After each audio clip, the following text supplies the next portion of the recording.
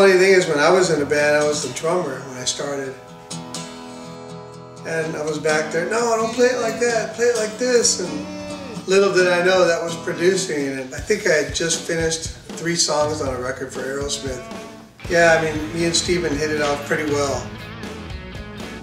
So he called me out of the blue and saying, man, I gotta do this show in Washington, I need a band, you got any ideas? And I go, matter of fact, I kind of have a band together.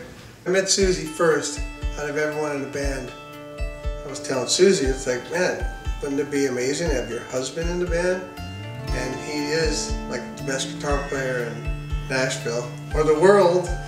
I was lucky enough to have a co-write with Rebecca and then find out that she's married to this great guy named Alicia, and then we wrote together and I'm like, wow, you guys are awesome. I had just seen Sarah, the drummer, play at a little club over here in Nashville, and I go, I think I got a full band ready to play. The songs we started writing all seemed to lend themselves to love and relationship and just being a part of something. And I think Rebecca blurted out, how about Love and Mary? And I'm like, everyone's like, that's pretty great. And now we are the Love and Mary Band.